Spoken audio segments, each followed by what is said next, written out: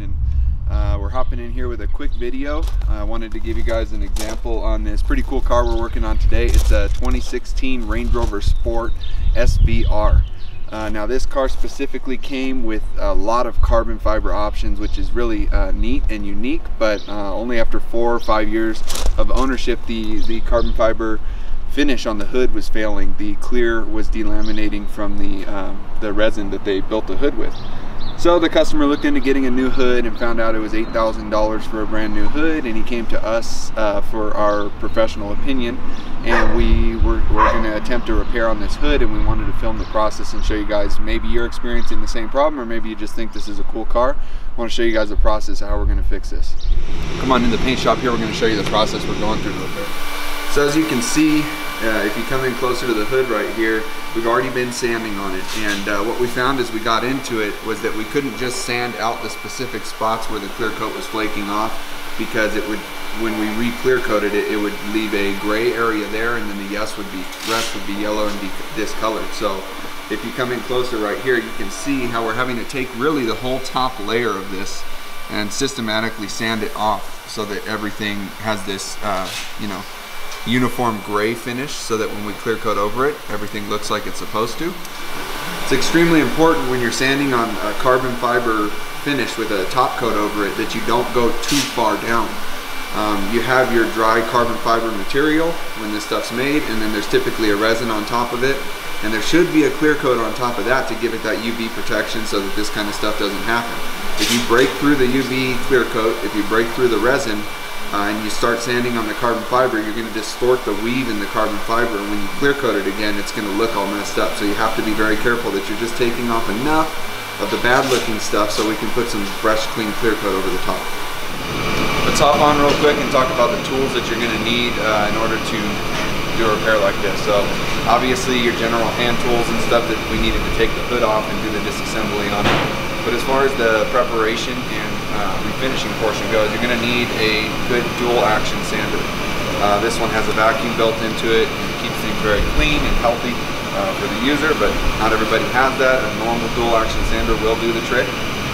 Then you're going to need an assortment of sandpaper. So what I'm sanding with right now is 220 grit, which is really aggressive, but we're trying to knock that top layer off fast and uniformly, and then I'm going to step back up with a couple different grits. So I have 220 grit, I have 320 grit, and 500 grit. Probably going to finish it off with 800 grit. And then you're also going to need some scuff pads like this. After you're done sanding it, we're going to come in and scuff it so it has a really uniform finish as well.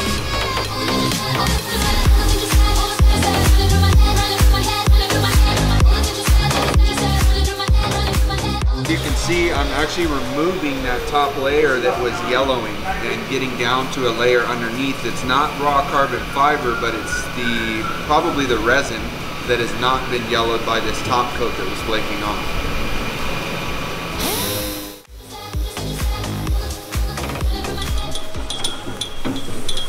Oh hey, didn't see you there. Anyway, while you're here, I got this thing all sanded down. I got the top layer, the yellowing and the discolored layer off of there. Now I'm doing a nice wash to make sure we remove any greases and oils, and I'm also scuffing it with a gray scuff pad to give it a really uniform finish for the paint process.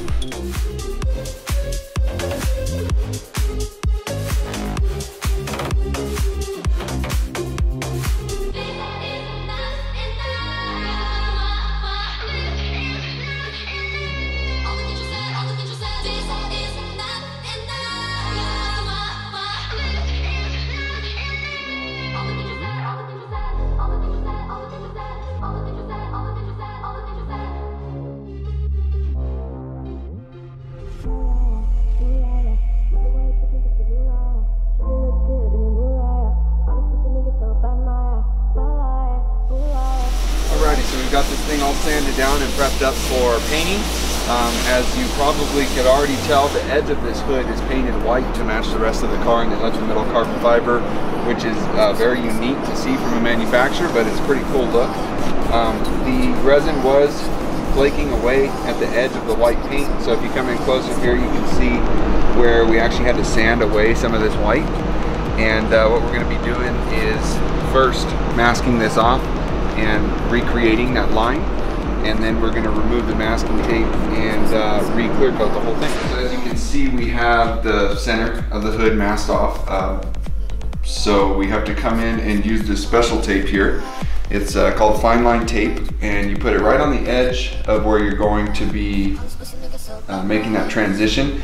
And when you peel it off, this is very specific tape, so you get a really nice clean line when you peel it off. If you use a regular masking tape, it'll bleed underneath, and this will not do that.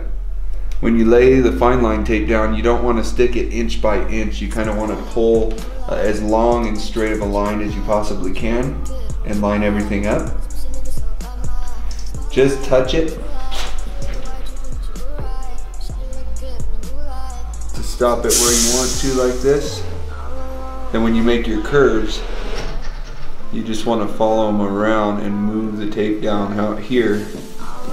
Alright, now that we got the line all laid out, it's just barely tacked down, so you want to come back and make sure you get it pressed down really tight. Make sure it doesn't move once you had it perfect.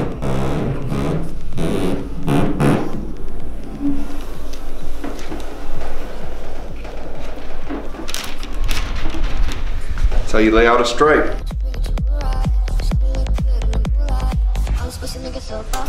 So the first thing we're gonna go and throw on the hood over here is, we call it blender. It's actually like a clear solution with a little bit of a hardening agent in it, and we're gonna put that on before we put the color, and it's gonna help us get a really clean line when we pull that tape off from the white to the carbon fiber.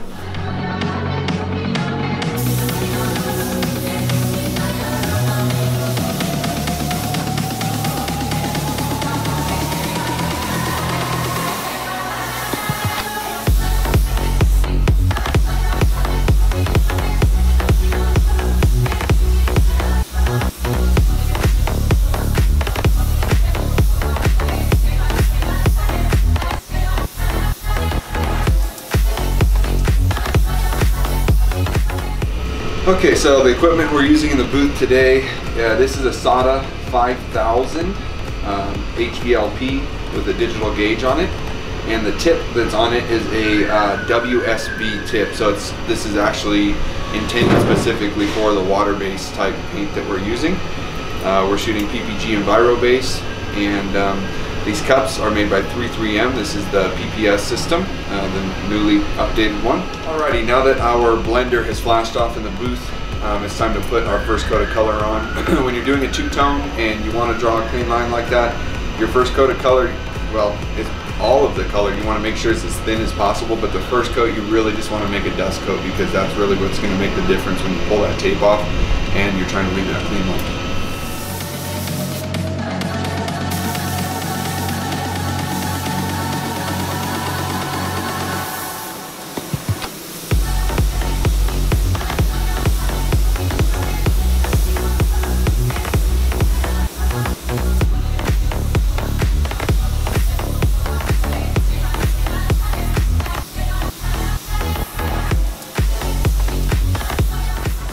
So if you come in close, you can see just how thin I was talking about, how you have to put that on there for the first coat. It's totally transparent, you can see right through it, but that's the base for when you peel that line off. It's going to make it much cleaner.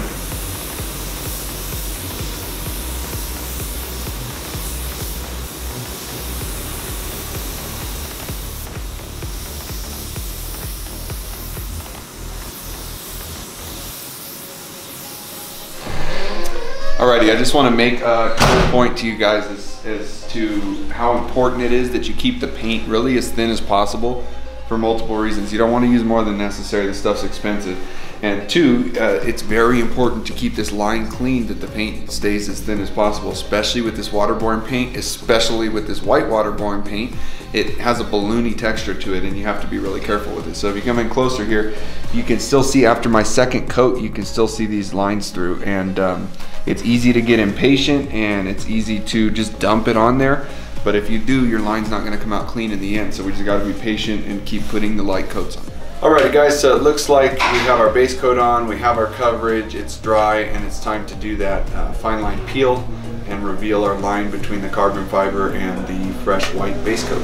Okay, so again, it's very important when you're pulling this tape that you do it in a specific way. If you pull the tape up, you pull the tape this way, you're not going to get as clean of a line. You want to do what's called a hard pull and pull it at the most sharp angle that you can get out of that tape. So basically directly backward. So find our fine line here. And as you can see, I pull this hard directly back, just like this. You don't want to pull up like this. Make sure you're pulling directly back.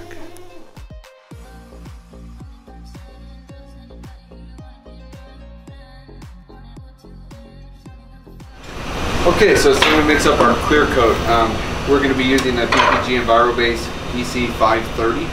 Of course, we have all these fancy scales and equipment, but if you don't, and you look on the side of the can, you can see what the mix ratio is. So this is 3 to 1 to 1, 3 parts clear coat, 1 part hardener, 1 part reducer. So.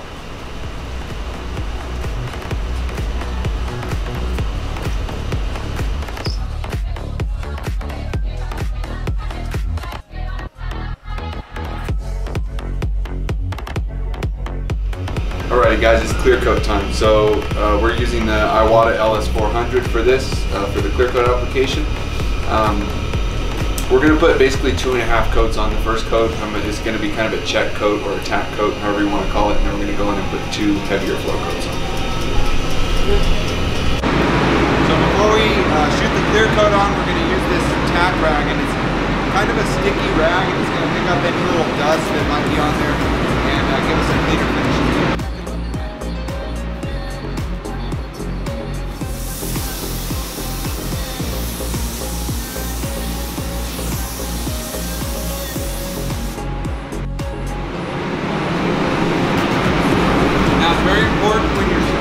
Clear coat color, whatever it may be. You'll see a lot of people kind of spray like this and feather this in, and that's definitely not my style. In my opinion, the way that you spray is the way that it's going to turn out. So the more even and uniform you can run the gun, the more even and uniform the paint's going to come out.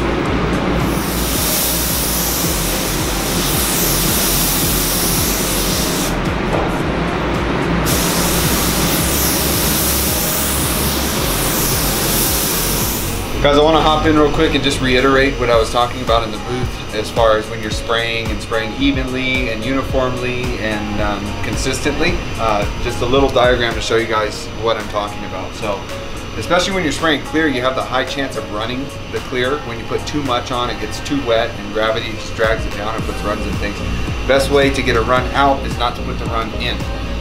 So one way to avoid that is spraying uniformly, walking the whole side of the car as you saw in the hood, not kind of spraying patchy. So a diagram of that would be, say this is a panel of the car that you're working on right here, and you're going to spray it, and it's too big for your arm reach to go. So you have 2 choices. You can either walk the side of the car, or you can spray it in halves, which you'll see a lot of people do. So if you spray it in halves, you start right here, this is your first coat. Okay, 1 coat. Get to the other side of the car. Spray here, 2 coats.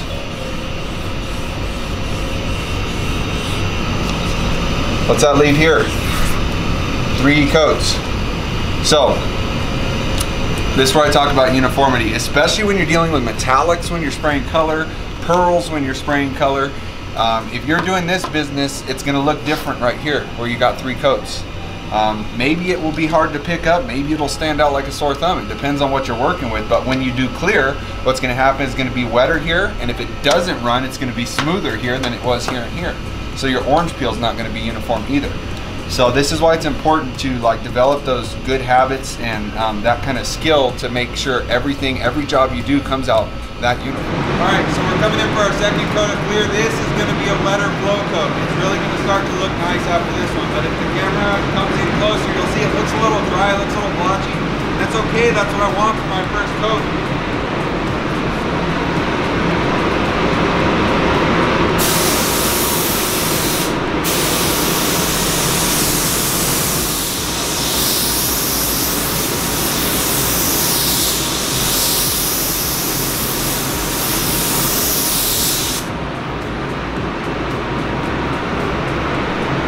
Another very important thing when it comes to uniformity, especially with clear coat, is pulling the wet line.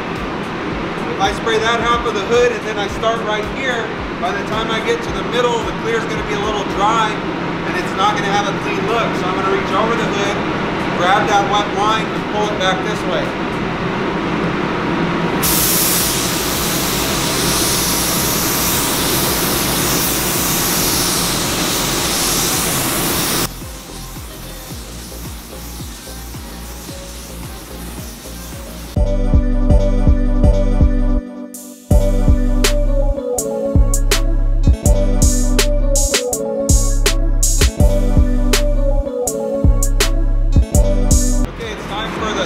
Final coat on this. You don't just want to come in and hammer coat after coat of clear because it's going to run on you. So we let it flash off for about 5 minutes in here. And one good thing to test is to come in and touch and see if it's sticky. If it feels like super gluey, a little tacky, then you're ready to go. It's not going to run again.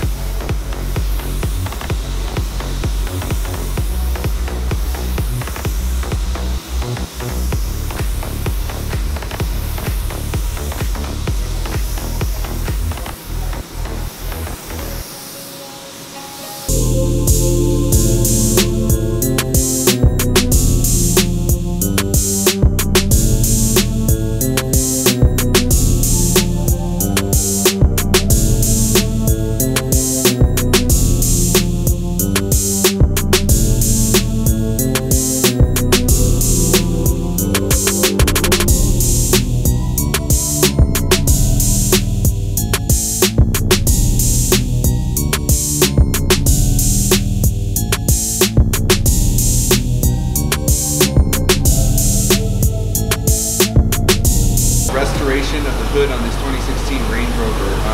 We hope it provided some value to you guys as far as the restoration process of the carbon fiber goes, but as well as the paint process goes, because this had a little bit of both. So if you liked the video or found any value in it or didn't find any value in it, please comment below on the video and let us know what you'd like to see more of. And don't forget to like and subscribe.